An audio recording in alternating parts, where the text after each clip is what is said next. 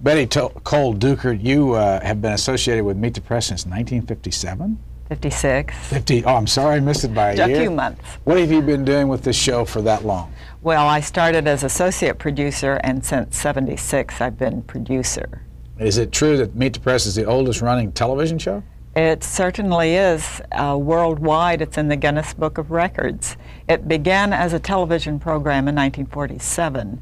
It had been on the air for 2 years as a radio program before that. What is the role, to ask you the same question as Bob Clark, what's the role of these Sunday shows in your opinion? Well, I think they still play a very prominent role in national life.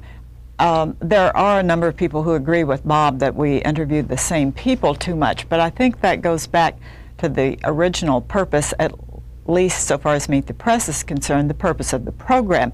Now, there may be too many programs doing the same thing, but the original idea was to put people in the top positions, in the spotlight, to focus on them continually with unedited, uncensored interviews, and to let the American people judge for themselves how their leaders and decision makers were doing, which is the reason we do repeat a lot of people through the years. What's the toughest thing about trying to get guests?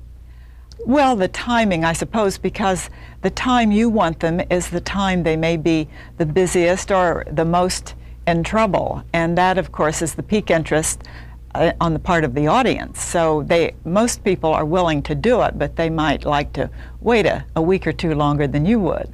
Is there an all-time favorite show for you, one that you'll remember more than any other? I don't think I could say that. The ones that have been the most exciting personally, for the most part, have been the overseas programs, the remote ones, and for the most part, I would say ones with very controversial leaders or figures in public life, people like Fidel Castro.